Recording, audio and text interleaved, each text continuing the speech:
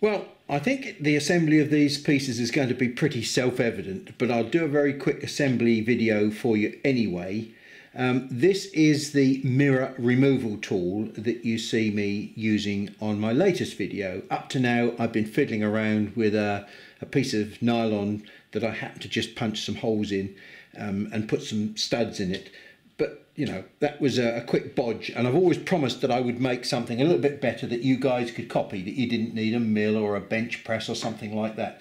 So if you've got a laser and you've got access to some screws and some nuts, you've got everything that you need. It's a very simple assembly.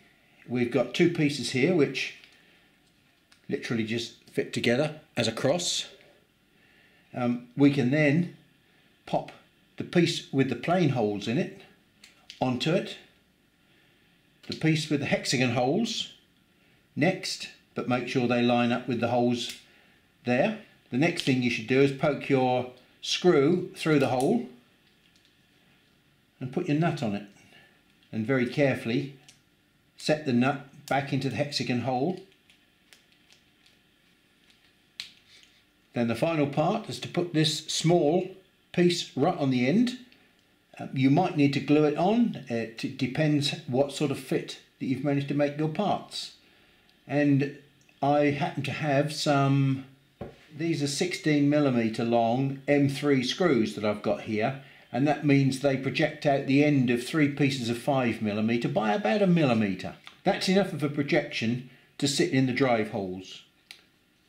So I shall send I'll send the files to the RD Works Lab forum. Well, you can see how simple this construction is. You could make it of any material you wish. You could make it out of 2mm material, 3mm material. I just happen to have 5mm, and that worked well for me. But you know, you adjust the length of your screws accordingly. I'm sure you guys don't need any help from me now that you've seen the basic idea of what I've done.